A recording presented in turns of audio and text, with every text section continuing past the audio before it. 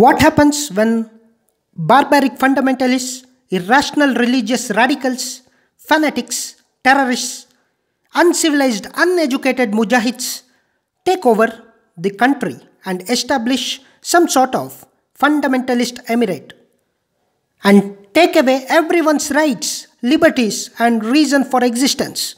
What happens? Namaste. Answer is very simple. One can look at the present situation of Afghanistan and understand what comes with a fanatic rule. Nothing but a chaos, disaster, radicalism, backwardness, terrorism, and end of civilizational endeavors. We all know in August 2021,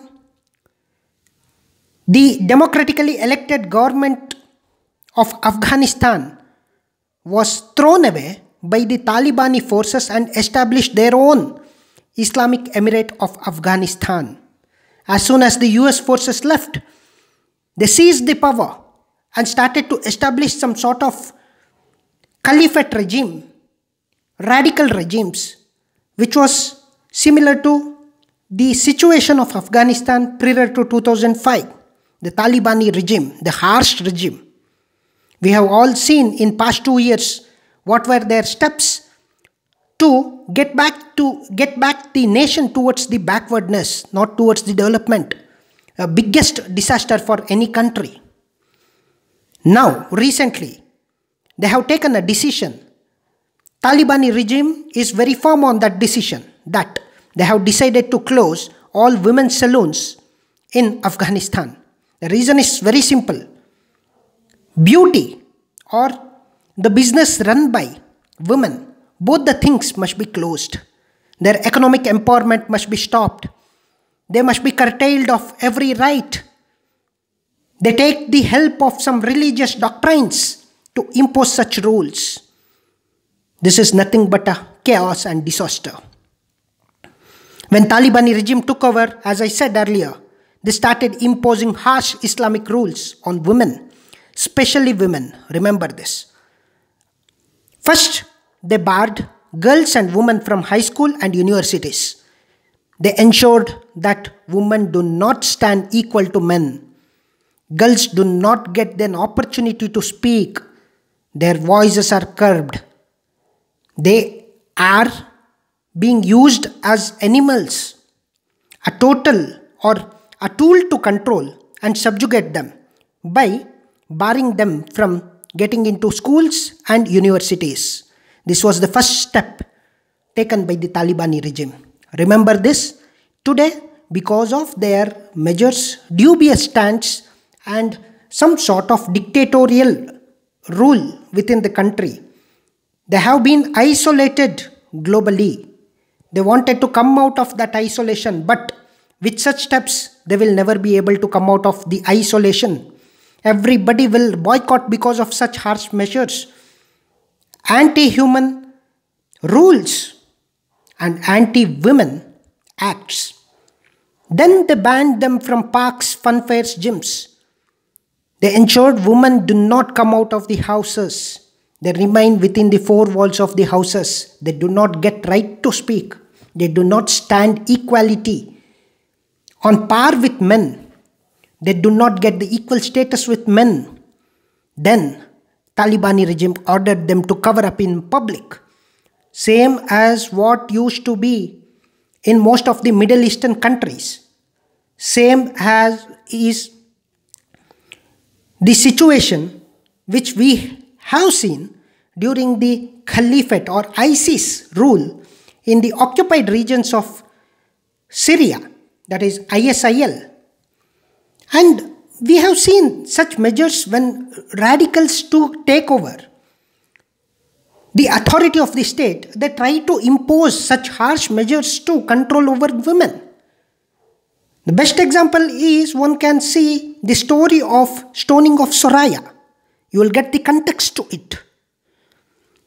Then women were made to leave news channels. They were not allowed to do the anchoring. They were barred from employment, public employment. Even barred them from working for United Nations. Barred them from NGOs.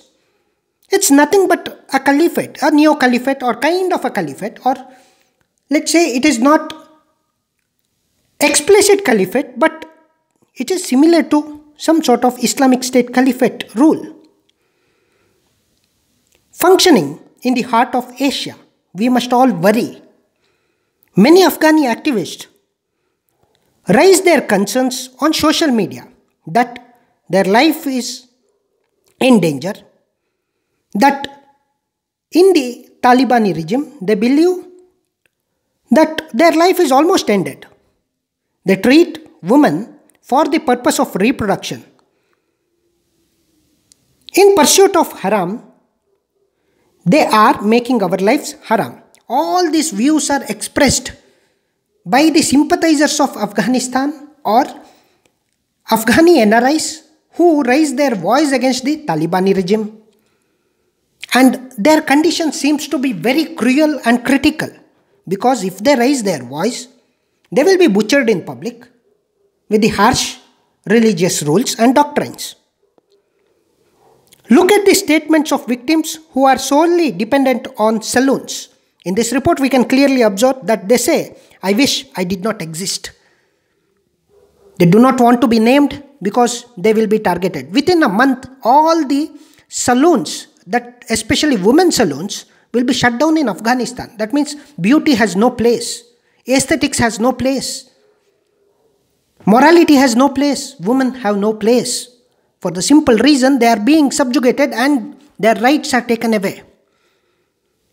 By taking such harsh measures, by taking such regressive moves, it only destroys the lives, freedom and health of society, nation and future of the people. What Afghanistan urgently needs is a full-fledged revolution to throw away the radically Talibani regime. Or rather than dying, people should fight for their lives from inhuman Talibani regime and die heroically like Mahisa Amini of Iran. We have seen what happened in Iran in the September 2022. Mahisa Amini, who fought for the freedom against the Islamic rule of Iran, she was hanged, and her death, her killing, state killing, gave the new horizon to the activists to fight against the regressive, suppressive and backward doctrines, rules and laws of a state. Both seems to be difficult and nearly impossible. Expecting a sudden revolution or asking the women and activists to come out of their homes and fight for their rights and die heroically. Both these suggestions are maybe sublime, but as of now they look near to impossible, or it is difficult to expect them to do it. Who would risk their life? And some of them have already decided to die within the four walls without raising a voice. Anyhow, they are going to die. And this sorry state, we don't know what should be the solution, as West have already left by making an agreement with the Talibani regime at the cost of regional security and the lives of people. They have ensured that you do not harm us and we do not get into your business. And they have left the lives of Afghani people into shackles. When the saloons are shut and the people or women who are solely dependent on saloons for their bread and butter, they have cried. They have said that I wish I did not exist. I wish I did not exist.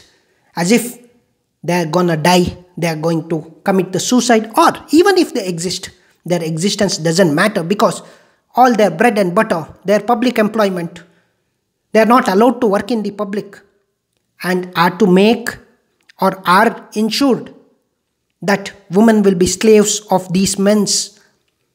As some of the activists have raised their concerns that women are reduced to the level of reproduction only.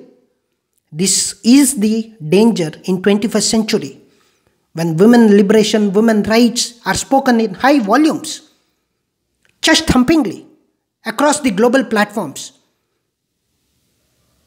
During the same time, we are also observing the total contradiction or 180-degree shift in the laws towards the women. What a sorry state of affairs of erstwhile Gandhara. That's why, to empower, bring gender parity, equality, and for the flourishment of everyone, uniform civil code matters. Any day in a democratic society, never let that democratic society to fall down. Never let any of the radical religious groups to take over a nation's fate. Never allow the international conspiracies to work against India in the name of religious freedoms and destroy your own societal existence, your own identities. Remember, that's why, in order to bring about a parity and uniformity, to give the equal rights to the women who are being subjugated and suppressed, uniform civil code is a necessity in the 21st century. We need to ensure that society is prepared for that. We need to ensure the system is prepared for that. We need to ensure the right time is here. Uniform civil code must be introduced.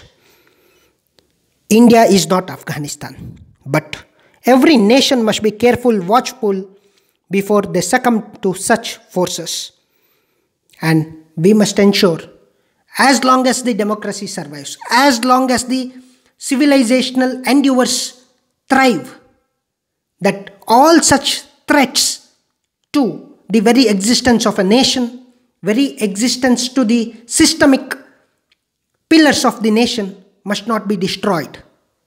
Everybody should fight till the last minute and ensure that no such radical forces are given preeminence, because we have seen the situations in the Middle East, we have seen the situations in the Afghanistan, we have seen the situations in Africa. With fanatic rules, with radicalism, there comes economic backwardness, social backwardness, radicalism, and then there comes the total regression of a state and collapse of a state. And that state will be taken over by the forces like terrorists, Mujahids, and they try to control over the state by creating an environment of no freedom, no rights, no lives. Think for yourself why such laws like Uniform Civil Code matters to any civilized nation, any developing nation, or to a nation which is thriving in the 21st century. We all know any day, any radicals, any terrorists can take over the state and destroy the complete pillars of the democracy and all the functioning system of a polity. But citizens should be aware of the fact and learn the lessons from Afghanistan and ensure that no such forces are entertained within the boundary of a state, and no such propaganda should be allowed to run outside the states. Think. Dhanyavad. Jai Hind.